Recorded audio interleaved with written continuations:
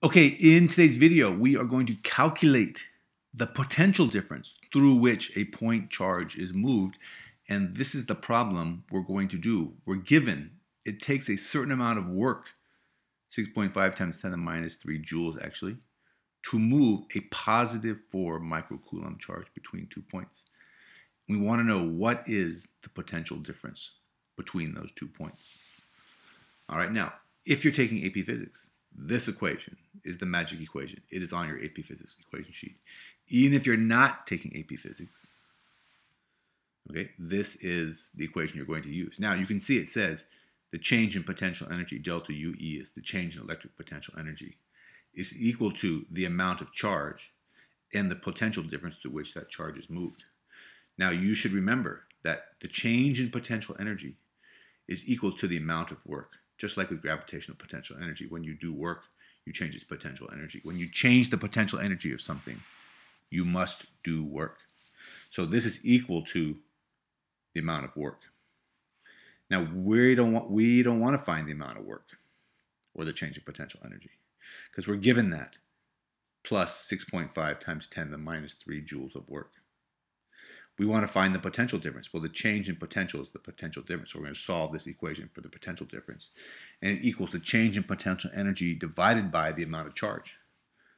Okay, that's kind of the definition of potential energy, joules per coulomb. Voltage, potential difference, change in potential is measured in joules per coulomb. So this is the equation we're going to use. We're just going to plug the numbers in. I just want to point out before we do that we have to make sure that we keep our signs. Now in this case, this is positive and this is positive. It does say 6.5. Now it doesn't say positive 6.5, but it does say 6.5, and that means it's positive, and that means we're doing positive work. Okay, and this is a positive charge. Now you can do negative work, and you can't have negative charges, so you want to make sure you use your signs. In this case, they're both positive. Okay, so we're going to just say that the change in potential, we're going to divide that by the change in potential energy, 6.5 times 10 to the minus 3 joules, divided by the amount of charge. Now this says 4 microcoulombs. 4 times 10 to the minus 6, 10 to the minus 6 is micro, so it's 4 times 10 to the minus 6 coulombs. As I just said, joules per coulomb is potential, or joules per coulomb is volts, and that's the unit we use for potential. So if we have 6.5, if we do positive 6.5 times 10 to the minus 3 joules, and we move a certain amount of charge, 4.0, 4 times 10 to the minus 6 coulombs, through a potential, then that potential must be 1625 volts. Okay, I think that's pretty straightforward. Just plug the numbers in. Don't forget, it could be negative and it could be positive in this size. In this case, all our signs are positive, and therefore the answer is going to be positive.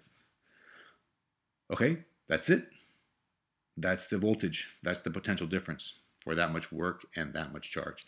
Thank you so much for watching. I hope you found that helpful. If you did, you can give me a thumbs up or leave me a nice comment in the comment section below. And we'll see you in the next video.